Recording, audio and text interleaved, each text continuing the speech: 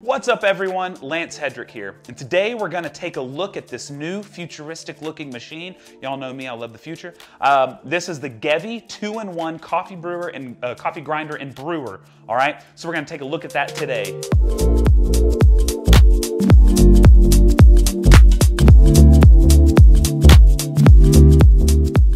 So the layout of this video will go as follows. I'm first going to look at the device as it is, right? We're going to look at what it claims to do, and we're going to look at just the different specs of it and see if they're accurate. Next, I'm going to look at things that I like, and then I'm going to end on things that I don't like.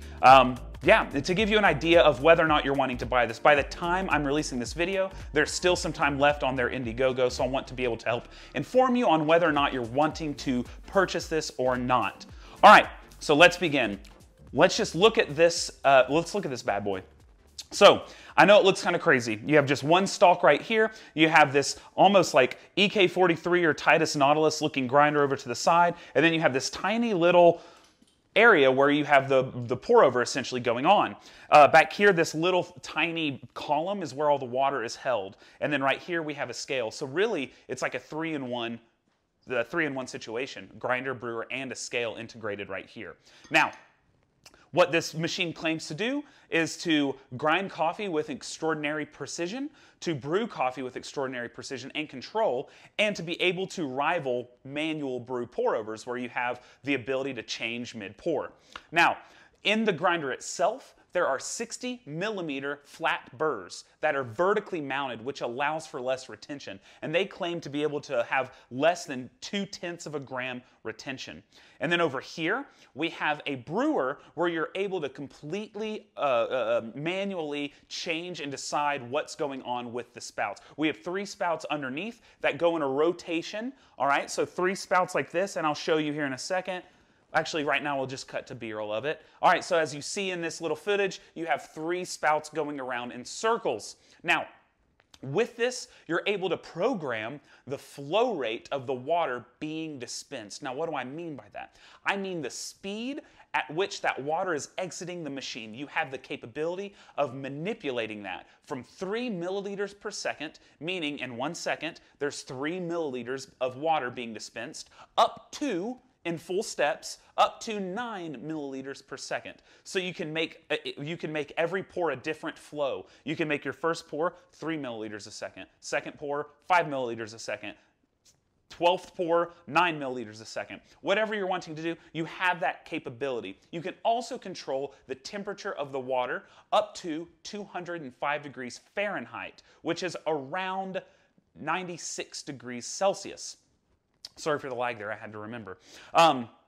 So you have this robust grinder. Oh, and then the scale, I forgot to mention. The scale measures in increments of ½ gram, and it rounds down, all right? So some people may not like that, but we're not going to cover that right now. So you have in this machine something that's pretty light. You can almost pick it up with one hand. It's a very minimalistic footprint, especially when you take into consideration that it has a grinder and a brewer all built into the same thing. Along with the machine, you get this, which is their Gevi brewer, looks similar to a Chemex, and you get a mesh filter, as well as some filters that resemble the Hario V60 filters. You get this with the machine as well. Of course, as you see, there's nothing connected. So you're able to take this out, use your own decanter, use your own pour-over device. You can use whatever you like under this as long as it fits underneath. And we'll get into some of the Frankenstein type things that I've been enjoying on this piece of equipment. Now, inside you have a 1,000-watt burner so that the water heats up in just a couple of minutes. And yeah, you have metal components inside here, so it's really well built. And yeah, so that's enough of the specs. Let's continue on into the things that I like and to the things that I don't like and look at some examples of these. So first and foremost, something that I've been enjoying doing is brewing coffees with different vessels. So let me grab some for you. All right, so I've been brewing with multiple vessels on this, including one of my favorite brewers, the Kono, obviously the V60. I've been playing with the AeroPress as a no bypass type brewer, and of course I've been playing with the Tricolate, which is also a no bypass brewer. All right, so I've been using all of these underneath it, and as you can see, these different things fit underneath. So you're able to use whatever brewer you want as long as it fits, right? So So what are the advantages of some of these? Well, of course, we can get into the nuances of different pour-over devices, but in short, I use a Kono so that I can get that conical type of cup profile with its complexity and nuanced acidity, etc. I use the Tricolate and the AeroPress for kind of like those no bypass types of brews, and I play with the V60 to really kind of contrast with the Kono. You may be asking, well, that's all good and well. 60 millimeter flat burr grinder sounds good, and the ability to change the flow rate sounds good, but does it actually deliver what it's promising? Well, so this is where I'm going to get into these positives. With this, I have taken my Acaia Lunar Scale, which hooks up with Bluetooth to my nifty phone, where I have the Smart Espresso Profiler app. Now, of course, even though espresso's in the moniker, you don't have to use it for espresso. Essentially, I hook it up and use it via Bluetooth capability in order to track flow rate of whatever is hitting the scale. So I wanted to test if this machine was actually giving me 3 milliliters a second, 4 milliliters a second, 5, 6, 7, 8, 9. So I made a few profiles, brewed a few cups to see if there was consistency. And I'm happy to say that this was actually dead on with each of those numbers. When it said 3, it was hitting 3. When it said 4, it was hitting 4. Now granted, that's using this app, so of course there could be flaws in the app, but the fact that both this and the app are reading the same exact milliliter per second, I feel pretty confident it's doing what it says. So my first big pro is that I'm able to have something other than my hand that is very different as far as flow rate. I can try as hard as I want, and with the years of pouring, I can try to do 3 milliliters a second, but I'm going to do 4 at some points. I'm going to go down to 2 at some points, and it's going to be inconsistent. This, however, is exactly what you tell it to do. So for tests that I've been running from brewer to brewer, like comparing and contrasting these, comparing and contrasting no bypass type brewers, I'm able to negate that inconsistency of pouring, which has been incredible. I'm able to truly change flow rate and see how that's changing the brew. So of course, 3 milliliters per second is going to penetrate at a different depth than 9 milliliters per second. You have trickling at 3, and you have it really kind of forcing the water out at 9, right? So one of the first pros is it's actually doing what it says with that flow. Next, we're looking at the grinder. Now, I've been playing a lot with the grinder since I've gotten this, from the coarsest grind setting to the finest. Now, it's my belief there's no such thing as a grinder that truly can, at the top of its game, hit all grind sizes. I think every grind size, every burr set, every grinder has like a specific range of brews that it specializes in. Even the infamous EK43, there's 2 options of burrs. You have the Turkish burr set, and then you have the normal burr set. The normal burr set, as is shown in some articles I'll link below by God's Honest Truth down in Australia, they show that the regular burr set kind of shines from 4 to, I think, 14 on the dial, whereas a Turkish burr set, you know, is shining from 1 to 4, right? So there's no, even with these grinders that have 98 millimeter burrs, there's nothing that's really a catch-all for all grind sizes, at least not yet. So with this, the answer of whether this can do espresso all the way up, the answer is yes. Now, whether it's optimized for both, I would say no. It only has 10, on this whole dial, it has 51 steps. So literally 51 clicks. And the first 10 clicks, they label as espresso. The next 10, AeroPress. The next 10, pour coffee, which I take as like pour over. The next 10, filter drip. And then the final is French press. Now, in my brews, I found that I actually prefer my pour overs in the AeroPress range. And then as it keeps getting coarser, honestly, it's too coarse for my liking, but I know that a lot of people like coarser grind settings than I do. Now the espresso, you can do espresso on this, and just for reference, I didn't want to complicate this video with an espresso machine, but for reference, when I was on the 3, click number 3, and of course 10 steps isn't many clicks, so you're not getting you know, an espresso grinder with this, you're getting a grinder that can do espresso. But on click 3, in my decent espresso machine, I pulled a shot with the classic 9-bar curve, and it took 40 seconds to give me a 35 gram output. And anything under that was choking so badly it took way too long. So around 8 is where I was grinding most of my beans to hit just a classic 9-bar shot. So it has the capability of doing espresso grind settings. And then I have my friend Quan. I'll link his YouTube below. He's been playing on his Instagram with with doing turbo shots using this grinder, and it does turbo shots phenomenally well in his opinion. So I've not played with that yet, but it can do those things. I have found that the particle distribution that I'm really loving on it is in between espresso and like that coarser French press. It does an incredible job with the pour overs that I've been enjoying. There have been no muddy beds, even down to that low part of the AeroPress range, or actually, yeah, AeroPress range, I'm sorry. There have been no muddy beds, even doing 1 to 20 ratios with something like my Tricolate. So that's really impressive. The cups have been extremely clear and have been really sweet. All right, so obviously this, again, this is the pro section, so I'm not just singing this machine's praises. I have some cons coming up. The scale is a nice feature, especially for people who are using this to replace everything and to make a smaller footprint, right? You don't need to have a scale and a grinder and a brewer. You have all three in one, right? So the scale is a nice feature, and it comes with a lid on it that can be converted into your vessel to weigh your coffee beans out. When you put it on top, it's kind of a safe-proof type thing where it won't hurt and decalibrate your scale.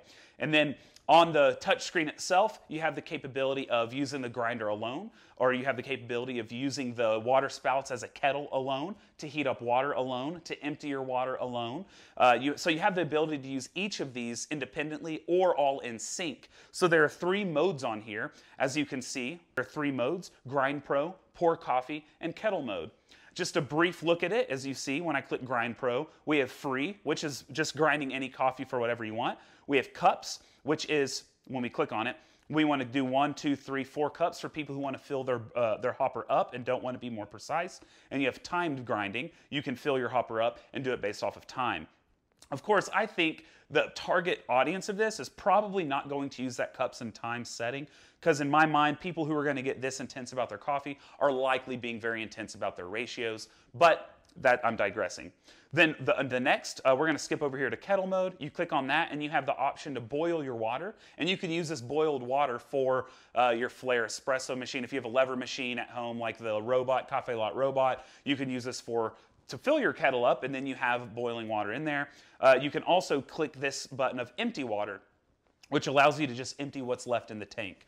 Then we go back, and then the middle button is Pour Coffee, and this is where you're doing the whole bit. You have the ability to go through, create a recipe that incorporates the grinder and the scale, that will log what grind size you're on. So we're just going to go ahead and click on My Recipes and New Recipe, and we see here you can choose beans or powder. So click beans. Then we're going to use the built-in scale or other scales. And essentially, we are just clicking through, choosing our grams that we're using, confirming the grams, and we are putting on there what grind setting that we used.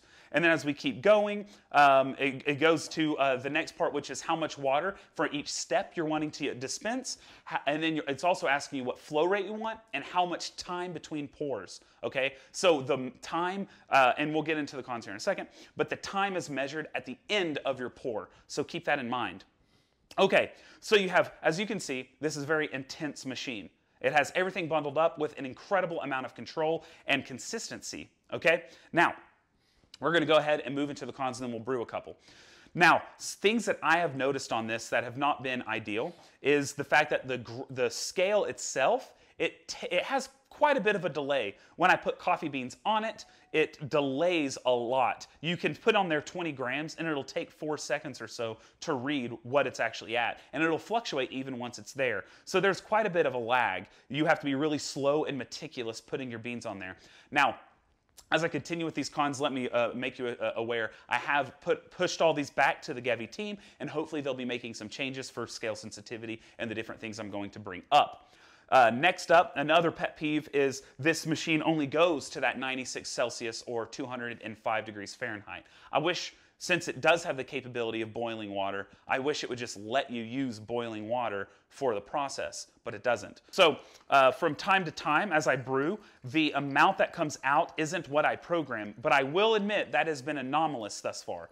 Most of the time, what I program is what is coming out step to step. If I say I want 60 milliliters out, within 2 grams, plus or minus 2 grams, 60 milliliters is coming out. But there have been times where it was shy about 10. Granted, those were anomalous times. For the most part, it has been quite consistent.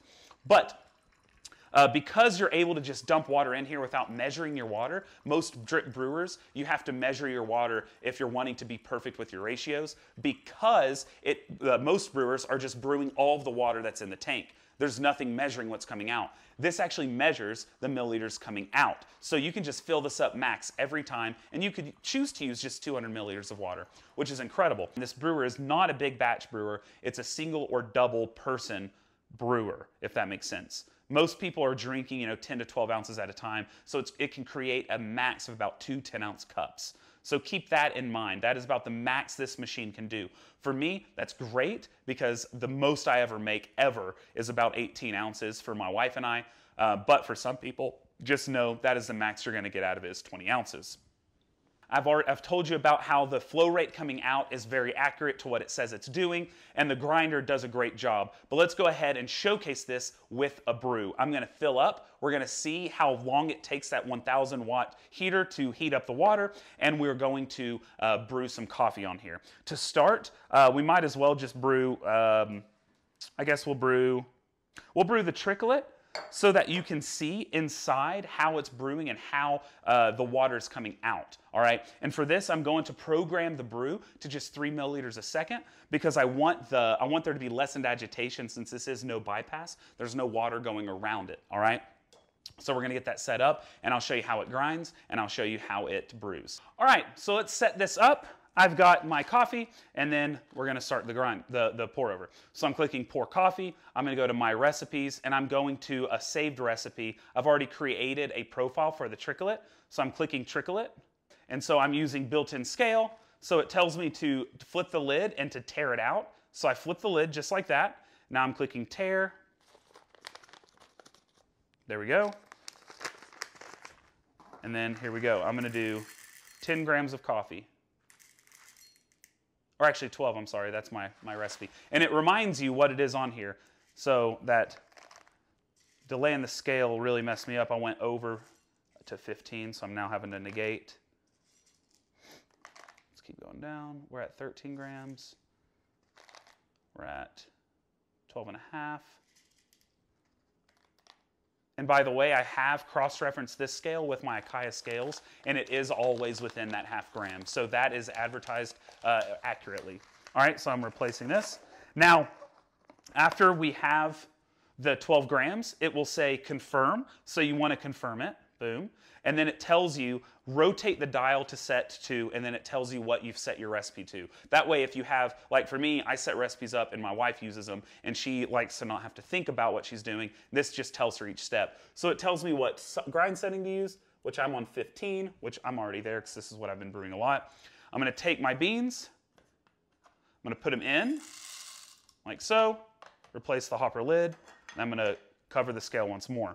Then all I got to do is place my whatever brewer is underneath it. Of course, the Gevi, which is made for this, can fit perfectly. This is a little too tall for the bottom of the grinder, but here we go. I'm going to place it underneath, and then watch. Start.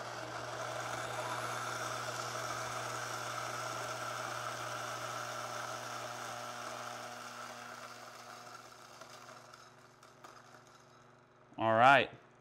So we're going to finish this up, and there it is. Now, here's another issue that I found with this, is there's not much retention, but only if you do this. You ready? See that? See that? You got to give it a few taps to get all that out.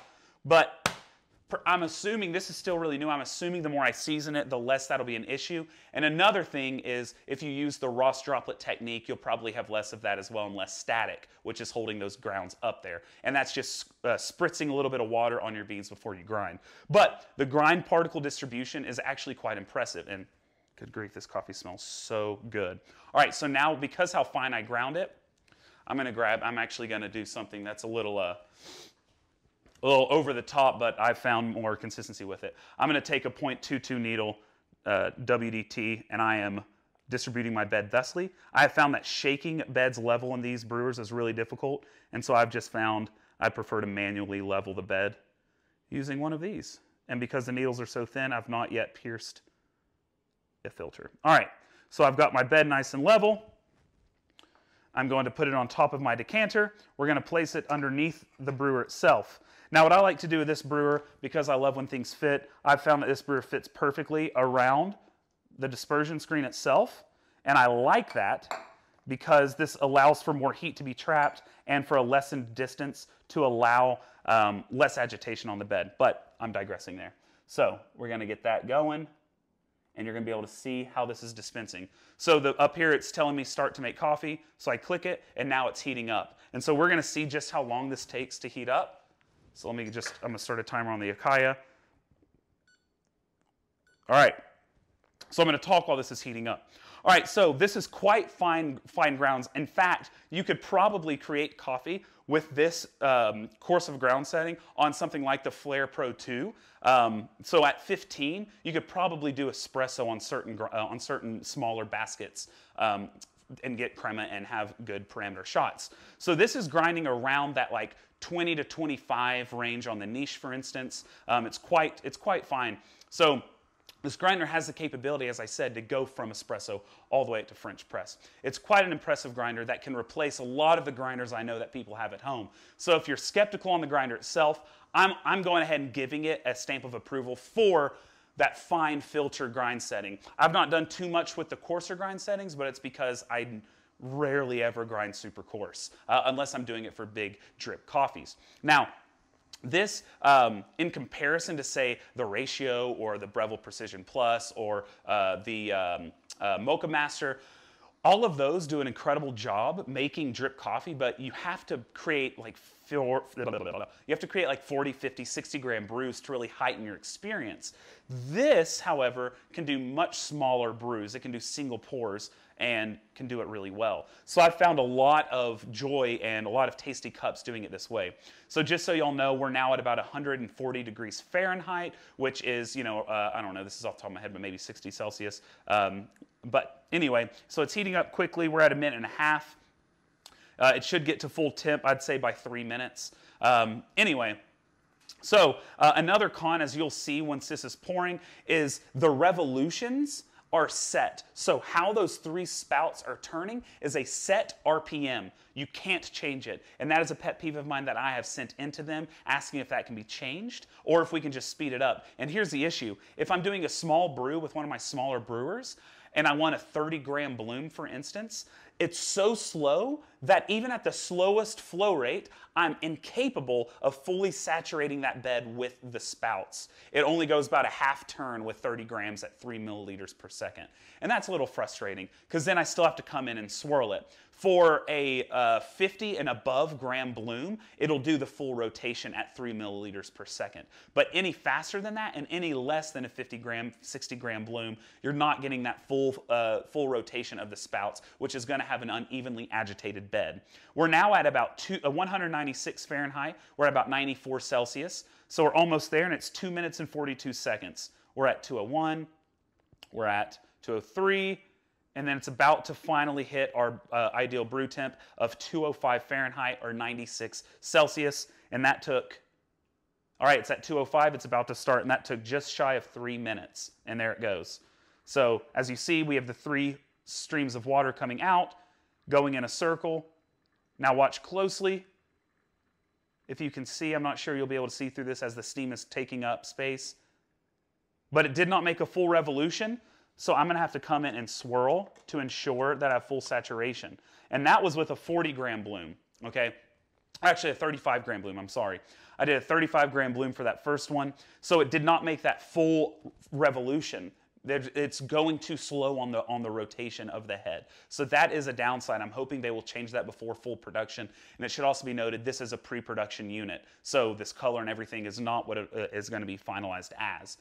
But that is a peeve of mine. Another peeve is the fact that it's 3 spouts. I'm not sure that I love its 3 spouts every time, or the diameter itself. I wish there was a little bit more control there, maybe being able to turn off one of the spouts, or even just having 2 spouts. I'm not sure I'm a huge fan of 3. I'm still deciding, but the issue is with smaller doses on, say, a V6001 or a Kona when you're doing 10, 12, 15 gram doses, that third outermost spout can hit the wall on certain pulses, which can allow bypass. And it can also be difficult to get a perfectly centered, maybe Kalita 155 or using the fellow filters and the Stag. It's going to be difficult to truly ensure that you're not having one of that outermost spout going through the ruffles of that paper filter, causing bypass.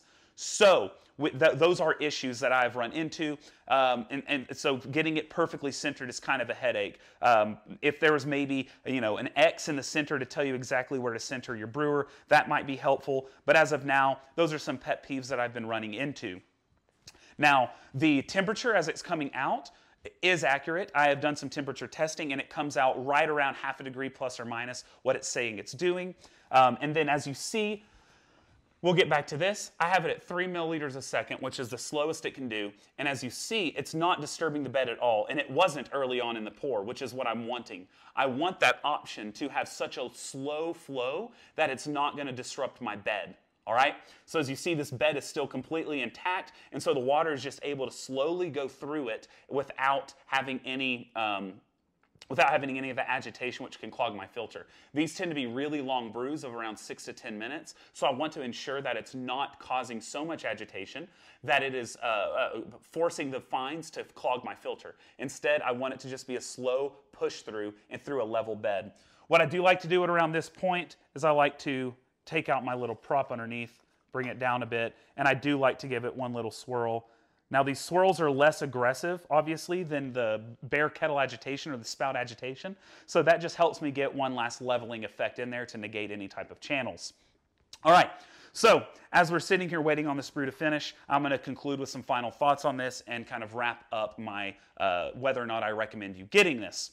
So, this has an incredible capability of tracking your flow. It shows a graph on top of how much water has been dispensed and at what flow rate. So you can track and compare and contrast different brews that you've done using that graph.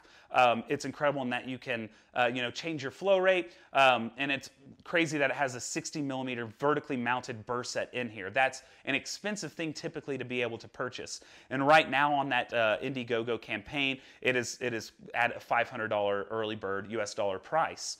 Now, if in its current state, I think that's more than justified. I'm going to be honest with you.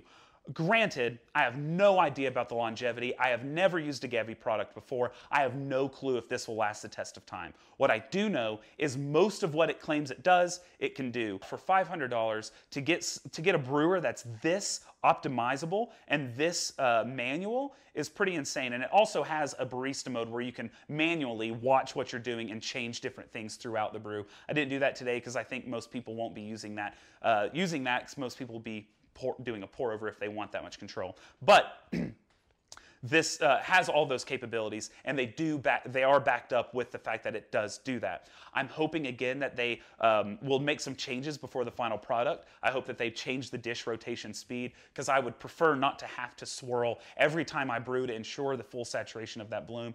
I would prefer for there to be a little bit more maybe of an intuitive interface. It can be kind of difficult. There's not too many options to correct things you've done at certain points. So if you hit a wrong button, you're gonna have to go back and restart, which can be frustrating. Again, I want the scale sensitivity to be a little bit more sensitive so that you don't have to take so long weighing out your beans. Other than all of that, I think that this is well worth the early price, and I highly recommend, if you watch this video in time, to hop on that if you've been looking for something this customizable. To be honest, it is definitely the best home brewer I've used, but it's because how particular I am. Okay, so I want to keep that caveat in there that I am very particular. If you've seen my videos, I'm particular with all of my brews. I like to have this type of control. It's fun for me, and I think it produces much better cups. I've done extraction readings of a lot of my brews, of just normal V60, Chemex, etc. brews, and all of them fall within the gold cup standard of 18 to 22% extraction yield, and that's without me having to swirl. So it is giving you those nice high extractions without having to do much and without having to overload the basket like you do on typical home brewers, which you have to do typically a 40, 50, 60 gram brew in order to get those optimized cups, okay? So All in all, I do think this is a great product. Again, I am wary about longevity because this is the first of its kind. Who knows? And I'm hoping that they make those changes. In full disclosure, I was sent this for free from the team at Gevi. I want to fully disclose everything right now because I am very intense on the authenticity of my word. They asked if in exchange I would do a video, and I told them no. I said I won't. I said I'll post about it on Instagram, but I will not commit to doing a video because I find that committing is, can taint my word a little bit. And I said it's fine if you don't want to send me one because of that. They came back and said we'd like to send you one anyway. So I took it in, checked it out, and I've been really enjoying it and decided it was worth making a video about.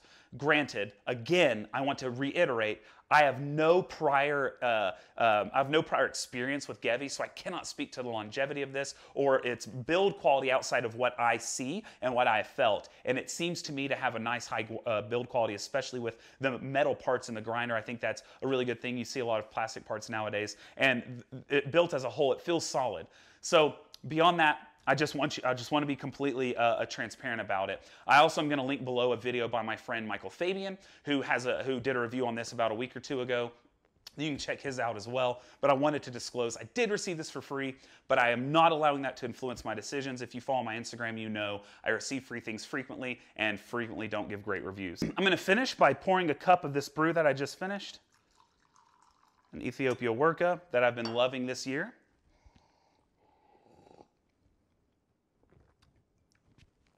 Absolutely delicious. So much stone fruit, so much sweetness, so much brown sugar, and incredibly clear. Flavor is incredibly clear. And that was at a 1:20 ratio, okay, with that no bypass brewer. This thing, I think, for me, has been a game changer already. I've used it daily since I've gotten it. I've brewed many cups a day, and I've been brewing decaf in the evenings because how easy and good it's been. And again, I've been using it for a lot of testing because how reliable the group head is as far as the flow rate of the water coming out.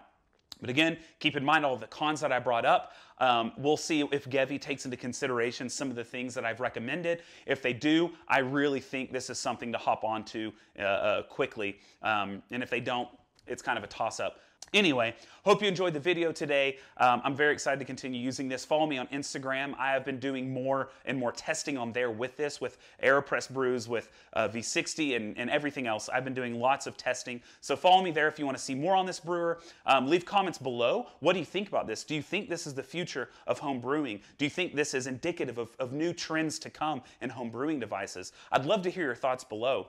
And also, I would love it if you would subscribe. Just hit it right here. Take a moment to do that. Like the video and leave some comments. Do whatever. I also have a Patreon that I've linked in the caption below. I'd love if you would take a look at that. The support allows me to get more equipment that I'm buying with my own money so that I don't even have to make the disclosure that I had to in this video. I want to ensure that my word is authentic, and so that would allow me to do so the more patrons I get. And I'm also going to be giving away a lot of these equipment all the equipment that I purchased with my Patreon funds. Thank you so much. Again, hope you enjoyed the video. That is it for today, and cheers.